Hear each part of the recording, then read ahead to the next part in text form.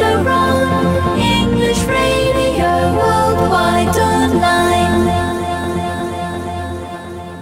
Okay, we are speaking to Yenny, who is a veterinarian for the Sunatran Orangutan Conservation Program in Sumatra, which is an island in Indonesia. Hello, Yenny.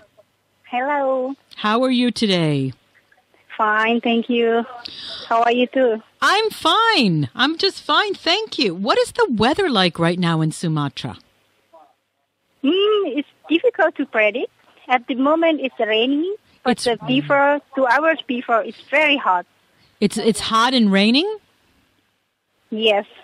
Oh, so it's tropical. Mm-hmm. Oh, wow. Actually, that sounds kind of nice. Kind of like a sauna. Yep. Yenny, I understand you're a veterinarian. How did you get involved with working with orangutans? Since I'm studying in my university, Mm-hmm. I'm very interested with working with the wildlife in Indonesia because, as you know, in Indonesia they are very rich with the wildlife animal here. Yes. One of is the orangutan because orangutan have similar DNA with the human, so this is very interesting for me. Especially, I'm a veterinarian, Yes. so I can working together with the human doctor also sometimes. So you can really communicate with the orangutans? It's a good question. The relationship between me and orangutan is it's difficult to say.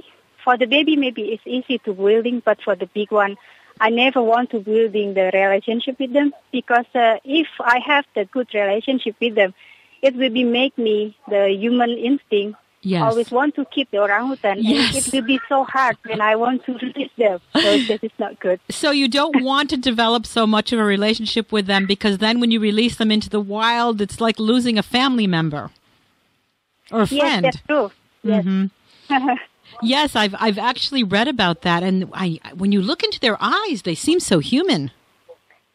Yeah, the eyes is very, very perfect. From the eyes, you can see a lot of history sometimes for this eye. So, and it's very, very sadness. Yes. How did you personally get involved with orangutan rescue? As I'm a veterinary, I'm always doing the rescue for orangutan. So I'm going in the field. Sometimes we're doing the rescue. We call the rescue for the isolated animal. So I should doing the rescue. So anesthesia them and then take it to orangutan and bring to the safety place. I see. And this is not really good sometimes. I'm feeling sadness because when we're doing the rescue, there's a lot of risks on there.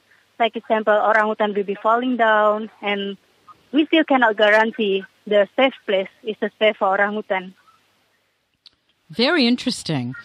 You know, as you know, Helen Drone English has been involved in orangutan, in raising awareness among children and teens all over the world about the plight of the orangutans in the rainforest. Mm-hmm. What would you like to tell the children and the teens all over the world who participated in the Hello My World campaign? Please start to be the green generation. That means The start green to aware with the generation. environment. Yes. And that means start to aware with the environment in surrounding you, and also start to thinking about everything that you're doing today will have the impact in the future. So if you're doing the good today, it means you will be safe the future. But if you're doing the bad things on today, you cannot keep the future. That's very, very true, and I really think that this upcoming generations respect and are learning to take care of the wildlife and the environment. Mm-hmm. Yep.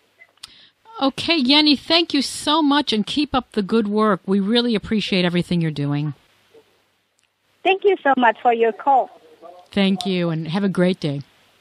And around English Radio.